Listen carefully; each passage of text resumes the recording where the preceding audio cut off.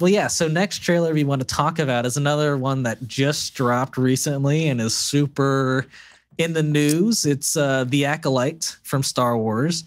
I was seeing that this was like the most viewed trailer in like 24 hours for a Star Wars property that was like owned by Disney, which blows my mind because like Episode 7 exists, like that trailer. So like, how did that beat Episode 7?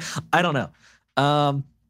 But yeah, this one, like you mentioned earlier, it is getting pretty controversial or divisive, polarizing. Yeah, I think right now it's got more dislikes than likes on YouTube. I saw that too. Yeah. So that's pretty cool. But you know, honestly, I like this trailer. I was saying for a long time that this was like the only show, Star Wars show that I think had like really good potential and had really, right. So yeah, let's get into it. I love seeing just in general this High Republic era. Like I think I've wanted that for so long. I'm a huge fan of Coruscant. I think you guys know that if you watch Star Wars reviews from us. And we get a lot of that. We get a lot of the Jedi Temple in this trailer. I love seeing like the different races of like little Jedi like younglings. Later on, we even get like a Jedi Wookiee in the trailer, which is super dope. Right. Yeah, and then I forgot that I'm forgetting her name. The actress who played Trinity in Matrix. I thought she looked familiar. Okay. Yeah, I was like, oh, she's perfect for Star Wars. Like I could see her immediately as a Jedi. And she's got like a really Jedi. You don't think so? I don't think she's a Jedi. I mean, she's wearing Jedi robes. So but I think she might be infiltrating the Jedi. Interesting. We'll see. That's a good theory. But she's got a very like really well, like she's got a really calm and like calculating like a like force ability to her. Like she just knows what she needs to do. And I don't know. I liked her presence on the trailer. But yeah, other than that, Carrie-Anne Moss. There we go. Thank you. I think there's like we get a lot of like different like Jedi abilities in this trailer, so I think we're going to be seeing like a lot of creativity with Jedi abilities throughout this show. I like that this is probably a mystery. I think that's pretty cool. We're not going to know like who this Jedi killer is per se for a while. Maybe after like the first 2 episodes we'll know. Maybe it'll be dropped at the end of the first episode. I don't know. But yeah, I mean, I have some more thoughts, but I want to hear what you have to say. So yeah, I think I understand why people don't like this trailer. I think I do, but I do like this trailer. Yeah. Like I'm a little disappointed because it's not quite the tone that I thought that this was going. But it is in line with like other Star Wars things of late. Just not like Andor, you know. Sure.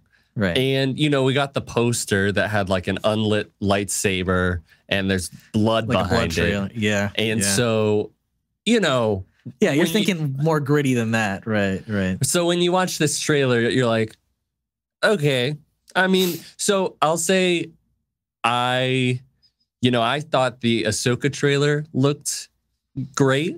I thought the Book of Boba Fett trailer looked great. I thought the Obi-Wan trailer looked great. And Star Wars always kills with trailers, to be honest. I'm not going to get my hopes up.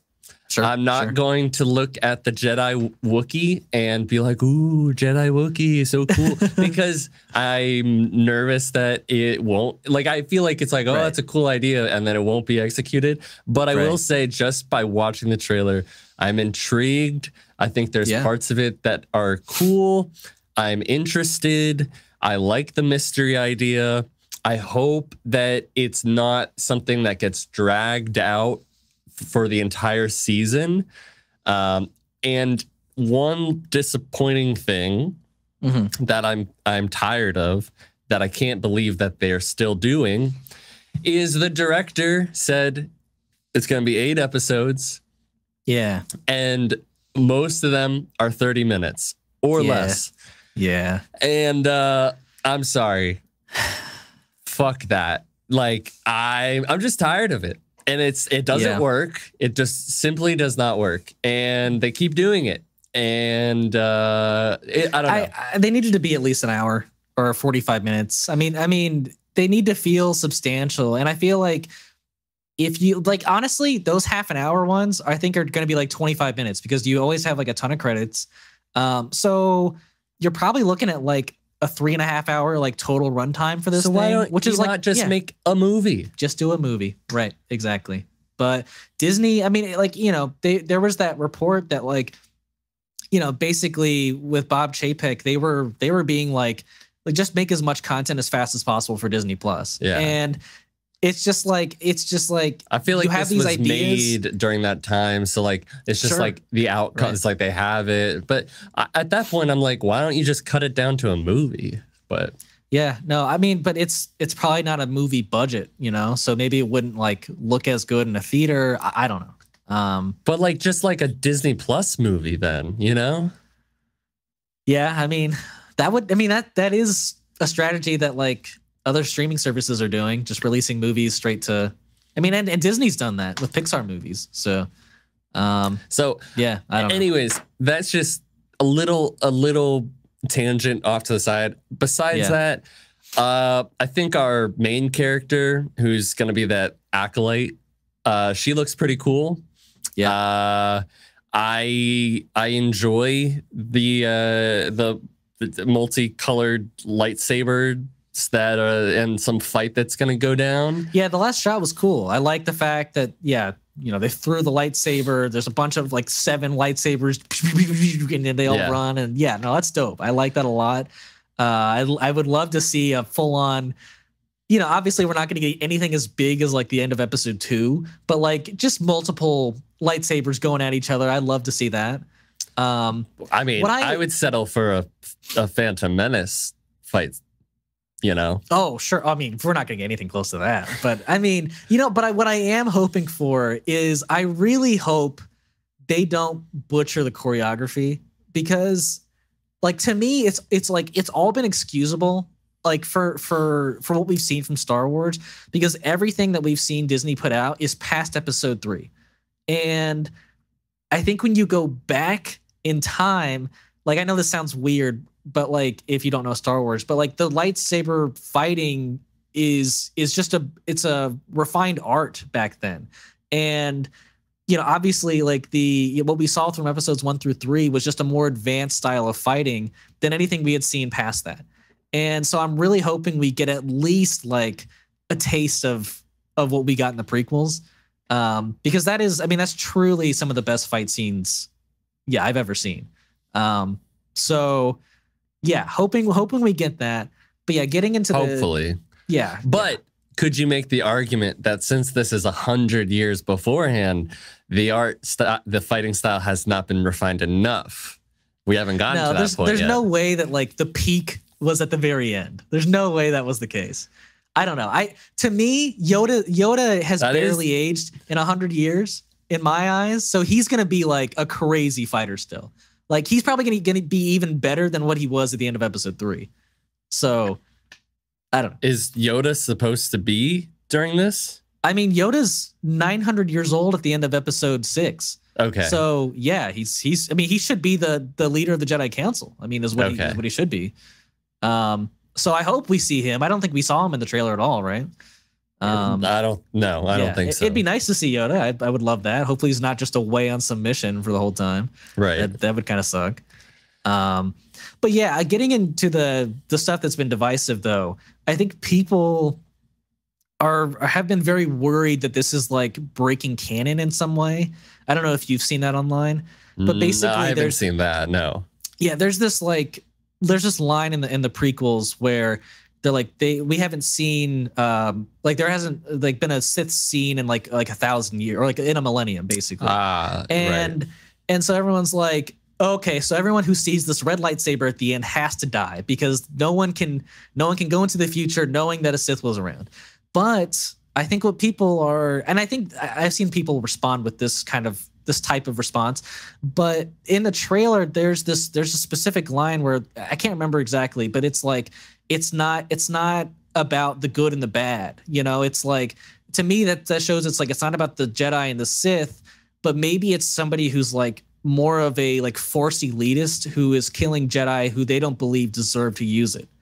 I think that's possible, and I think you can use the dark side of the Force without having to be a Sith and use it for your own, benefit with your own objectives. So yeah, I think that's my theory. I'm not saying it's a way around it, but I just think that's probably the case. I don't think it is going to be a Sith. It could be.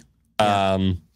Not gonna lie, if it's not a Sith, it does make me feel a little less excited about it.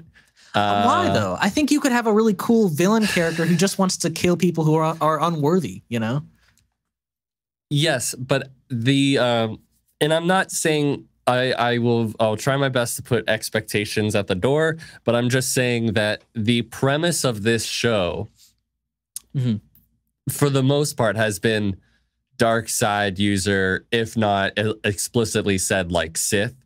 And it's a part of Star Wars that would be interesting to see from that perspective. Yeah. So I get that. Here's the thing. Right. They might break canon. It's been done before with fucking, Obi-Wan rescuing Princess Leia. Sure. But I just think I think it's fine to believe like the wide like a majority of Jedi were like naive to there being Sith. Like I think it's possible that that there could have been a Sith before like Palpatine and whatnot, but they just didn't know about it, right? I mean, there was Plagueis. Right, and they didn't know about Plagueis. But I just think if you have a Sith user like directly fight like a bunch of Jedi, and then like somehow this doesn't get back to Yoda and he doesn't hear about it, and like I don't know, I just think it can get a little muddy, I think, and I think it would be safer to not have that person be a Sith.